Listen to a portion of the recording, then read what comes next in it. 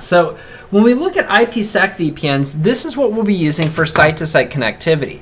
Another VPN type that's been getting a lot of publicity over the last couple years is Ssl Vpn.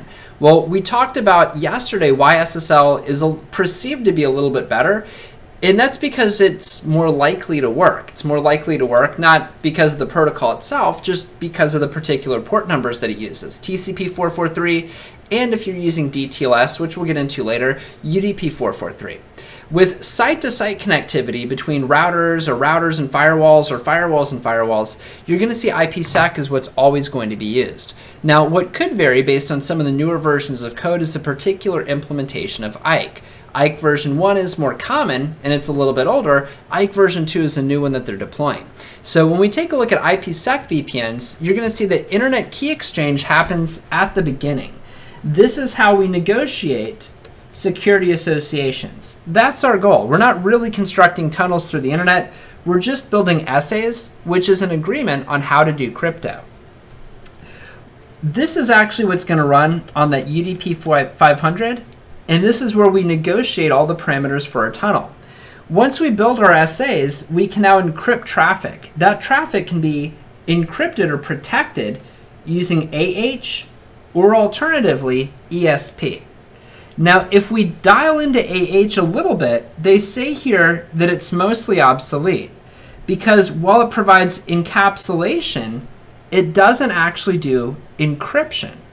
So this can do the integrity check through hashing, and it can provide origin authenticity, but it doesn't provide any encryption. ESP is going to give us that encryption or privacy, and additionally, it's going to do the integrity checks. So AH, not very popular anymore. If we wanted to take a look at each of these, let's see. Okay, so I don't have a slide here for ESP versus AH, so let me just do a quick whiteboard. Let's get back here. So AH is not commonly used. How is it any different? Well, we've got a router, and we're going to send clear text traffic into this router. We're going to match some rules or a policy that defines this traffic should be encrypted. So what happens is you'll have your TCP header, you'll have your IP header, and you'll have your 5 through 7 payload back here. As it comes through the router, if you're doing encryption, which is normally why we do a VPN, this traffic is going to be encapsulated, and it's going to be protected by a brand new header.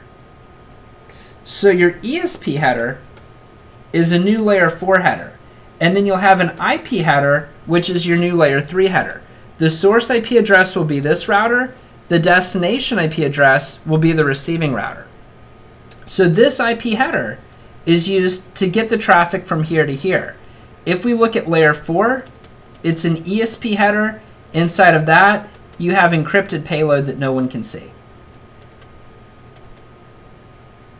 So what ESP is really protecting is that payload. If you wanted to see how AH is a little bit different, what this guy's going to do is, once again, we've got our clear traffic coming in, hits our router. Again, here's that 5 through 7 payload. Here's our TCP header. Here's our IP header, which has RFC 1918 addresses typically, our internal addressing. Here's router B at the other side. What AH does is it adds a new header here, just like ESP did. We have a new IP header here. This IP header, just as before, is sourced from router A, destined to router B over there on the right. What authentication header does that ESP does not is its integrity check includes the outer IP header. With ESP, this header is not protected. It obviously can't be encrypted because it has to be routed across the internet, but specifically, there's no integrity check with ESP. With AH, it does provide an integrity check, but there's no encryption back here. Does that make sense? Can you see why this isn't very popular? This is why AH exists, because it does something that ESP does not. and that is it provides an integrity check for the outer IP header. This is the one with public addressing. And the checksum basically goes from here to here. Everything is protected. With ESP, you have an integrity check, but it's from here to here. This part has no integrity. What does that mean? It means if the IP header was changed, we wouldn't know about it, which normally that's okay. What could happen here is that we could have natting occur. And if NAT occurs for some reason, AH is going to complain.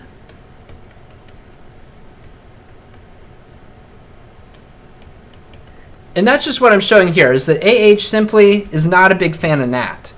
And then if we take a look at what's happening with ESP, ESP will function just fine with that outer IP address being natted because the integrity check isn't there.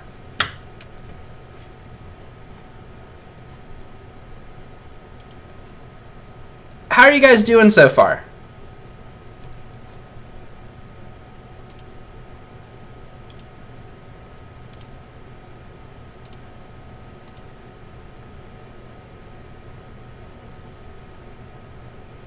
Good. Okay, awesome.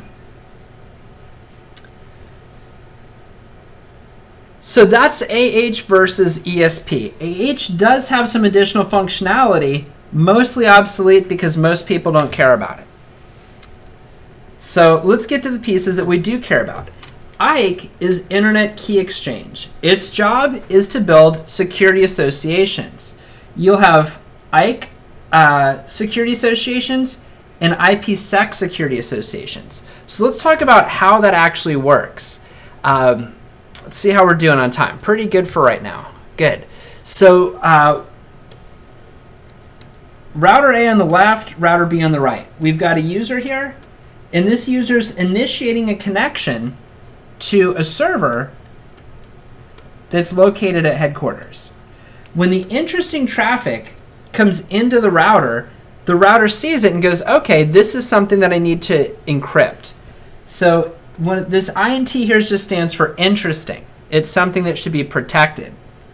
When we see that, we need to set up a VPN tunnel across the internet from the branch office to headquarters.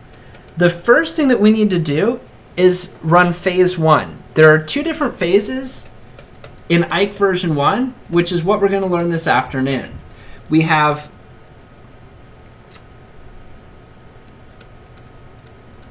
phase 1 and we have phase 2. Phase 2. Our goal here for phase 1 is to be able to create an ISKAKMP SA, an ISKAKMP security association. Our goal for phase 2 is to create an IPSec security association. So let's talk about what those are actually used for. The phase 1 security association is going to be used for management purposes. So in other words, when router A wants to talk to router B about what's happening with this tunnel, maybe we need to negotiate new keys. Maybe it's become unresponsive and for some reason he's not responding.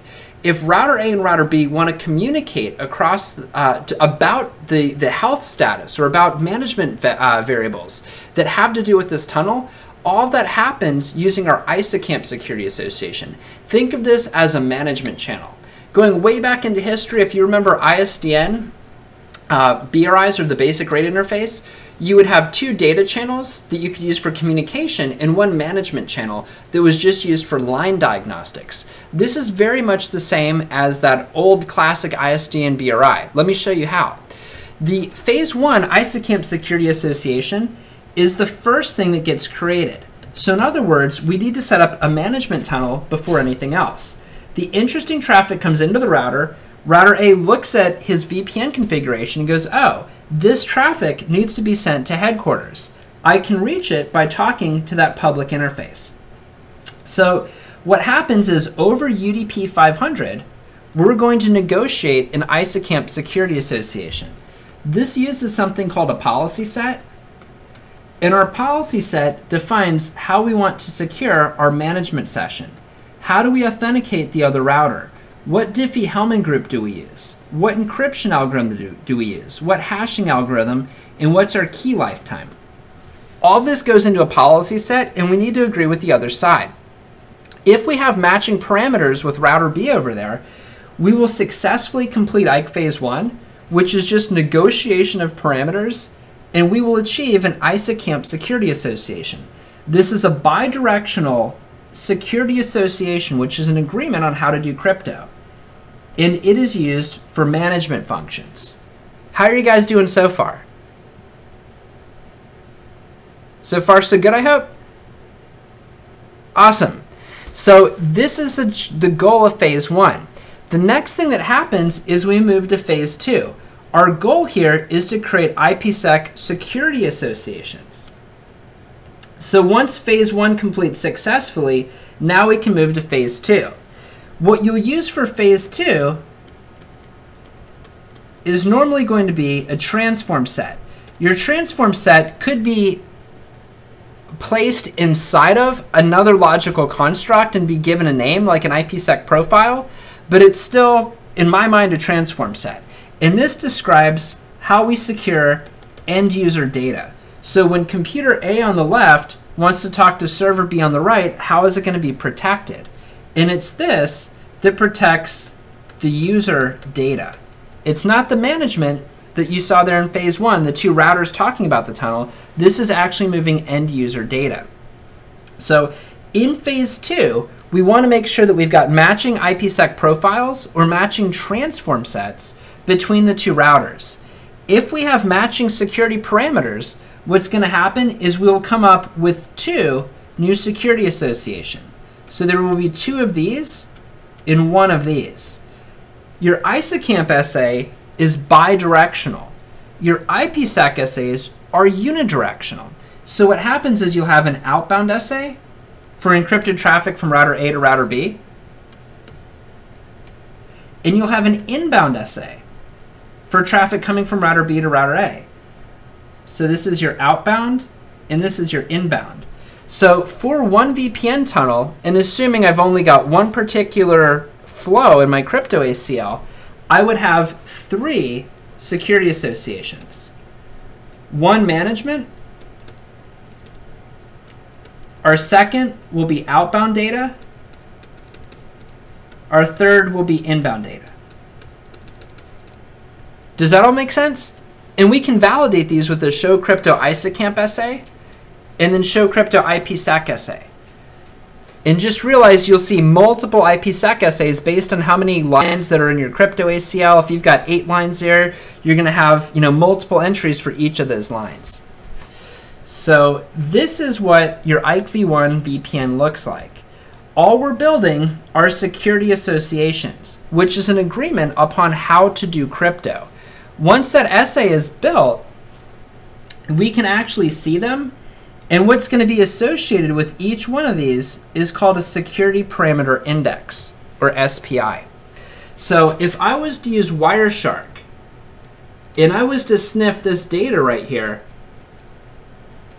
what protocol would I see at layer 3? Can anybody tell me? These are underhanded softball pitches.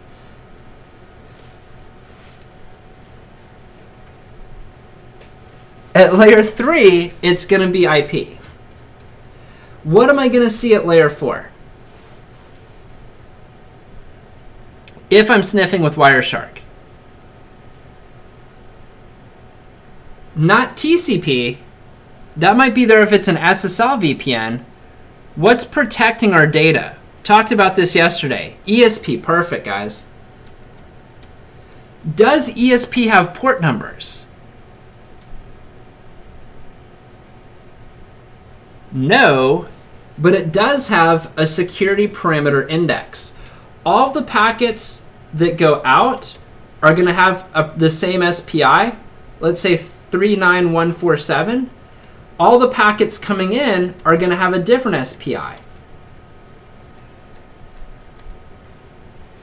So what does it look like when packets come in off the wire? we've got this packet coming in, we can look at the security parameter index on it.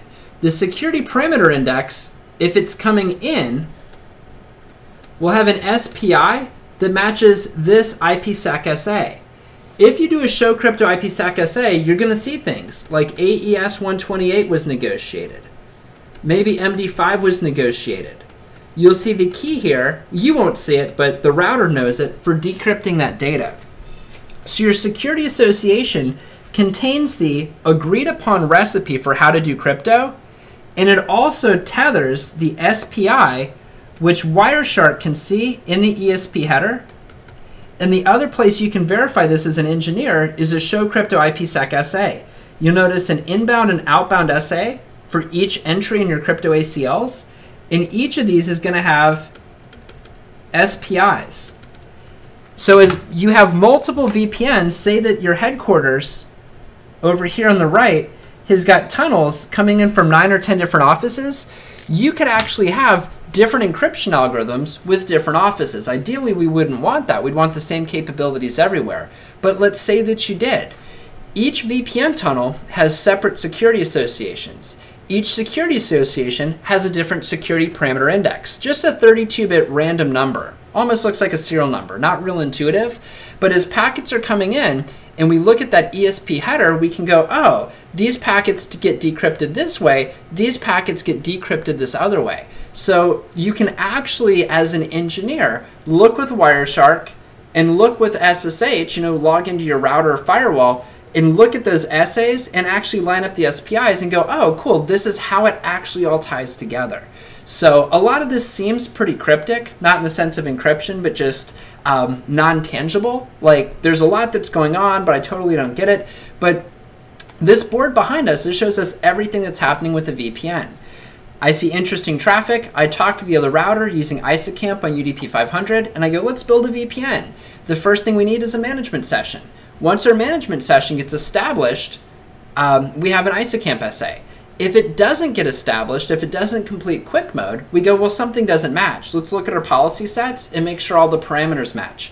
If we do complete phase 1 successfully, we move to phase 2, where we build our IPsec data essays. This is what's going to move end user traffic. Now, for that to happen, we have to have matching transform sets on both sides. Newer VPN types, like Flex VPN, will use IPsec profiles. You'll see this in DMVPN, you'll see this in virtual tunnel interfaces, you'll see this in a number of places. An IPsec profile just contains a transform set. A transform set just says how to protect the data. It might have options there like AES 256 and SHA-2. That would just be, this is how we want to protect data between the two sites. If it matches on both sides, you get a tunnel. If it doesn't match on both sides, you don't get a tunnel. Just that easy. And I guess if you wanted to come up and verify it, show crypto ISKAKMP essays, show crypto IPsec essays. If you see the security associations there, it means your tunnel should be up. You should see packets in and packets out. If you don't, those are the types of places that we'd look, your policy sets and your transform sets. How are you guys doing so far?